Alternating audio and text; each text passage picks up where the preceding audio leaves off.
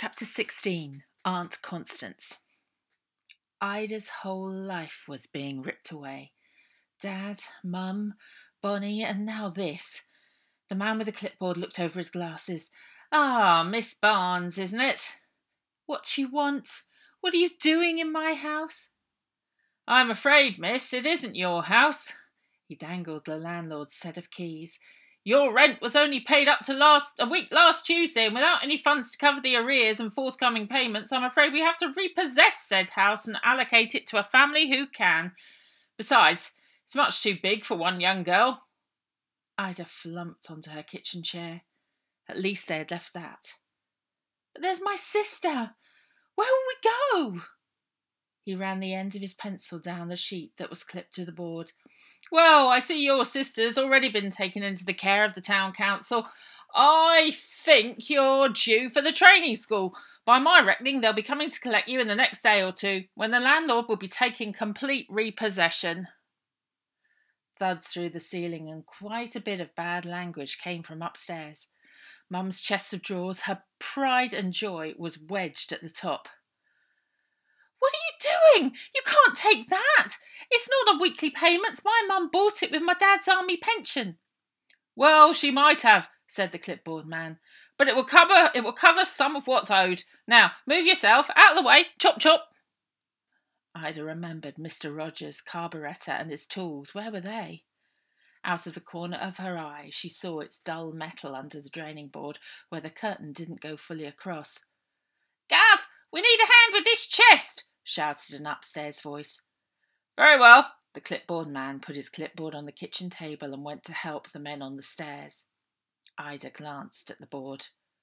The paper was a list of everything they owned. Everything in the little house except for the most important things.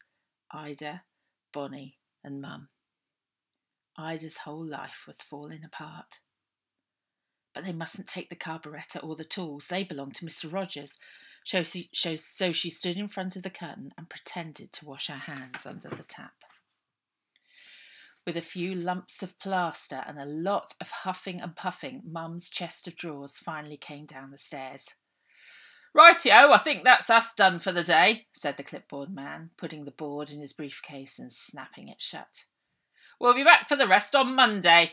Got another job on tomorrow. She followed him to the front door. In the sitting room, there were shiny patches of floor where the sofa and Dad's armchair had been. The mantelpiece clock had gone, and even the brass coal bucket from the grate. If it weren't for Bonnie, she would have given up there and then. As the bailiffs left in their lorry, Ida quickly checked up and down the road to see if anyone else in Camellia Lane had seen them. The road was empty, except that those girls, the thieves, were skulking round the corner in Trinity Street. Had they come to gloat? She had a feeling there were more of them than just the two she'd already bumped into, which only made it worse. Ida went back inside, closed the door, pulled Miss Lovelock's mum's shawl close around her shoulders and gave in to all her tears as she sobbed her way upstairs. All Mum's things were heaped on the bed. Ida sat down and held a nightie from the pile up to her face. She felt the softness against her skin and breathed in the smell. If she closed her eyes and imagined hard, she could pretend that Mum was in the room, telling her that she was her wonder girl, telling her how proud she was of her, how much she loved her. Oh, Mum.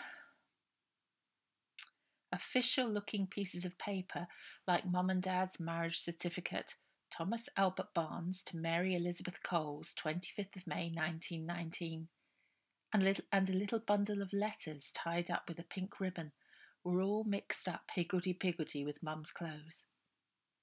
She found a brown envelope with her and Bonnie's names on the front. It wasn't stuck down, so she looked inside.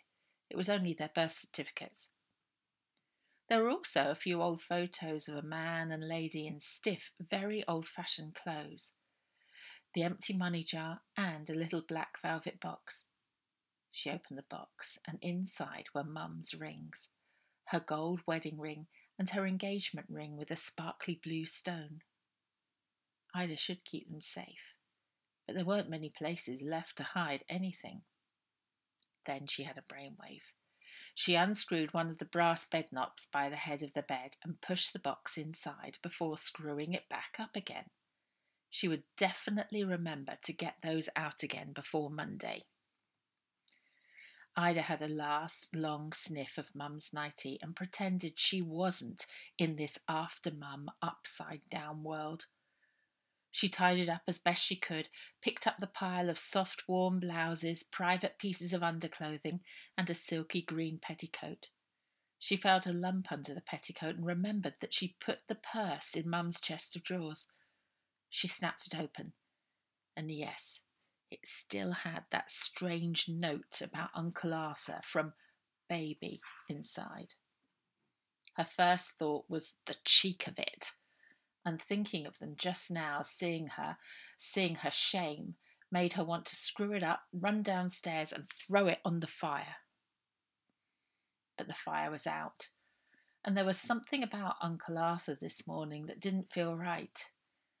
Now that she no longer had Bonnie or Mum, he seemed less eager to help. She told herself it was because Bonnie was his special girl and she was Mum's wonder girl. But the thought niggled.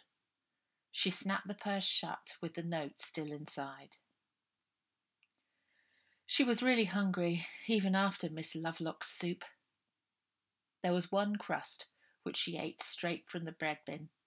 There was no doubt she was going to have to do something about a job and food and paying the rent arrears, but not before she got Bonnie.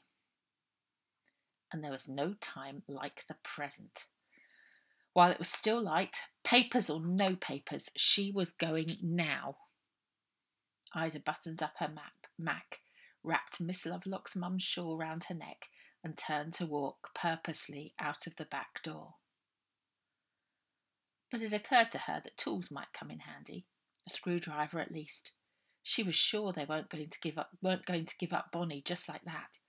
So she swept back the curtain under the sink, and from Mr. Rogers' toolbox she took a screwdriver, a spanner, a hammer, and a little hacksaw, and put them in Mum's shopping bag.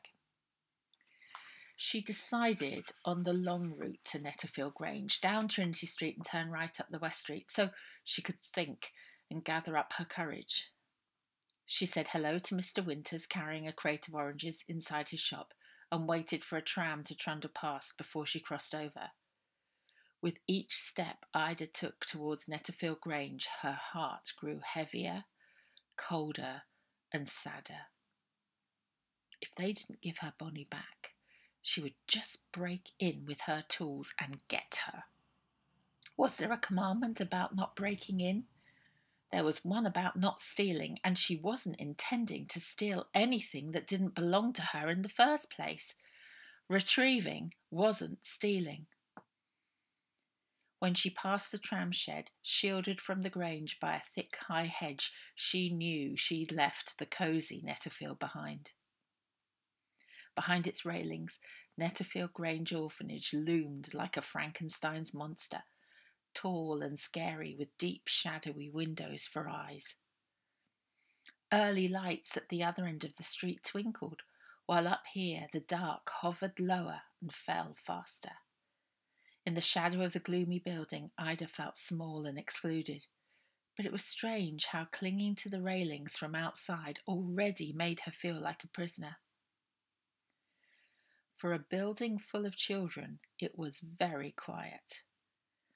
In the lull between trains, there might be an occasional cough and splutter of a motor car, a distant dog barking, or crows cawing, but never any sound at all that might have been mistaken for happiness. Even the scraggy shrubs, like lonely hedgehogs dotting the orphanage grounds, looked starved of love and attention. Ida rattled the iron gates, as tall and spiky as the railings. A thick chain wound through the bars and held them shut. A heavy padlock made sure they stayed that way. She took the little hacksaw out of Mum's shopping bag and found what looked like the weakest link of the chain. The orphanage grounds were deserted, and when she checked over each shoulder, no one was passing behind her either. The minute she started sawing, the hacksaw blade bent and barely made a scratch on the link. She put the hacksaw back and tried the screwdriver on the padlock screws, but the screws were stuck fast. She had another idea. Perhaps if she could grip one of the bars in the fence with the spanner, it would loosen and she could pull it out. But all the spanner did was take the paint off the bar and some skin off Ida's palm. She dropped the spanner with a clang back into Mum's shopping bag. If Ida was going to get inside, she was going to have to climb over. Or maybe